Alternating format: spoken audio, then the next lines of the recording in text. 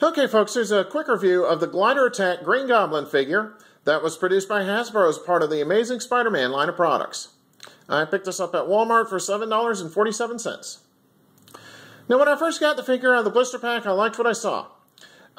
This Goblin has a more cartoonish look to him than the Marvel Universe Green Goblin figure that I reviewed earlier this year. I didn't see any paint application errors on this figure. The eyes are painted nicely, as are the teeth. Also of note is the scaling on the figure's costume, as it's nicely done. There also appears to be some small smudges of dirt around the upper leg and upper arm areas of the costume, which gives the Goblin the look of having been in battle. All of the Goblin's joints worked well right out of the package. His head moved up and down nicely, and I've had no problem in moving the shoulders, knees, hips, or elbows.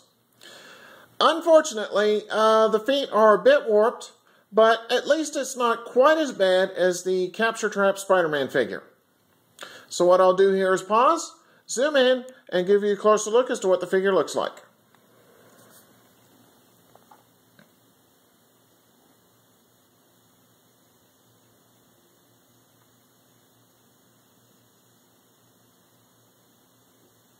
Okay. Alright, Glider Attack Green Goblin came with one accessory. So let me pan down real quick and I'll show you what that is.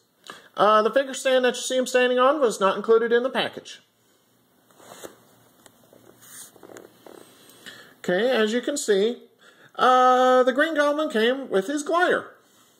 Now, normally, I'm not a fan of these gimmick accessories that Hasbro includes with these figures, but in this case, this one, it actually isn't too bad.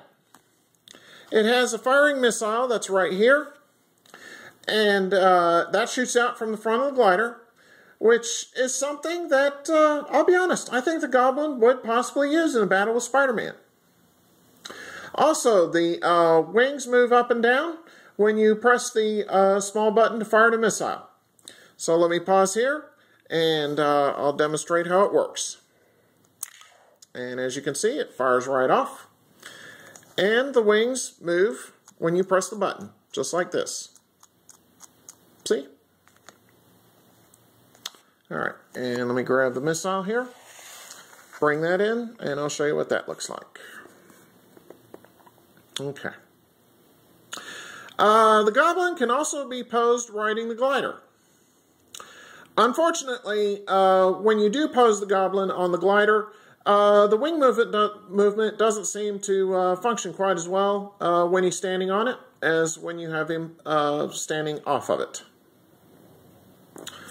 Alright, back to the figure itself. What I'll do now is a quick 360 of this figure and let you see what he looks like from all sides.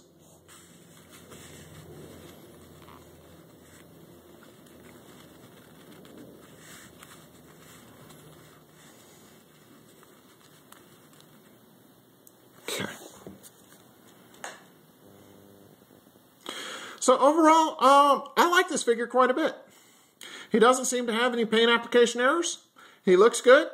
And even the gimmick accessory isn't too bad.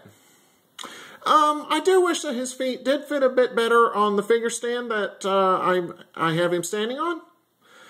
But all things aside, I'm going to go on ahead and give this figure a good recommendation, bordering on great.